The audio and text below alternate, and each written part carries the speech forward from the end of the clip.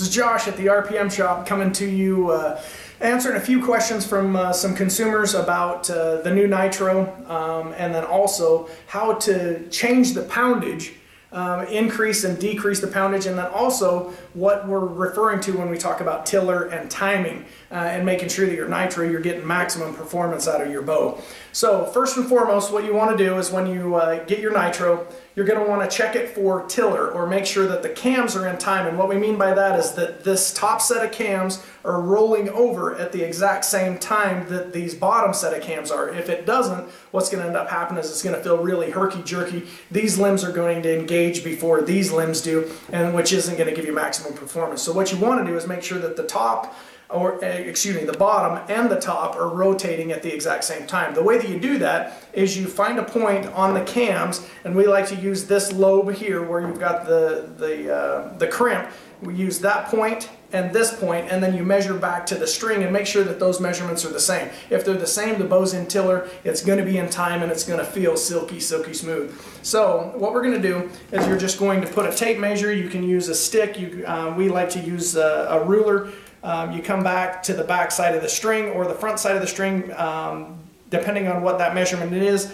It just needs to match on the top and the bottom. That's how you know that you're in tiller. If your Nitro isn't in tiller, the way that you change it, first and foremost, is what you're going to want to do is go to the top set of cams, and on the right side there's a screw that's got a lock washer. This is going to be your timing screw.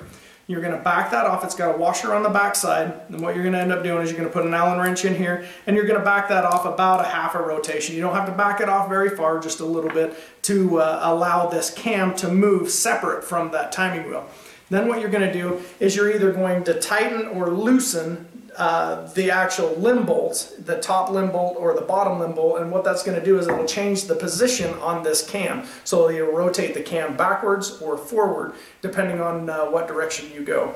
If you're going to tighten the screw up, the top screw, what's going to end up happening is this cam is going to rotate, so the measurement's going to get bigger, and it's just the opposite if you back it back off. Now, if you want to increase the poundage of your Nitro, again, it's clockwise on the limb bolt. So what you're going to do is you're going to turn this bolt clockwise, one revolution, then you're going to go to the bottom, one revolution, and once you've done that, and you feel like you're getting pretty close to the desired weight, what you're going to do is, again, you're going to check it for tiller.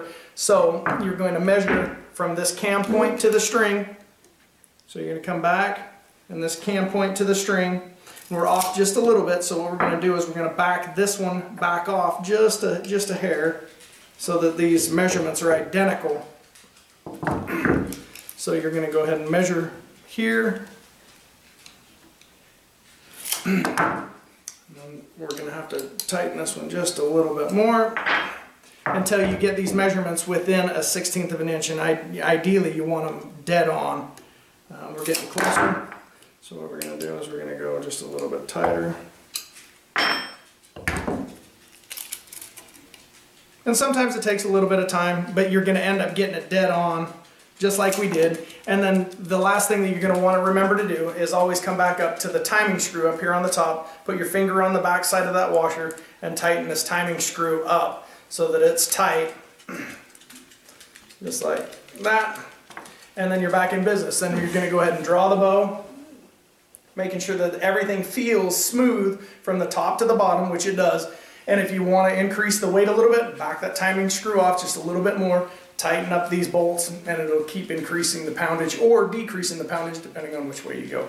That's how you're going to increase and decrease the draw weight on your Nitro, and then also check it for time and tiller to make sure that you're getting maximum performance out of your Nitro.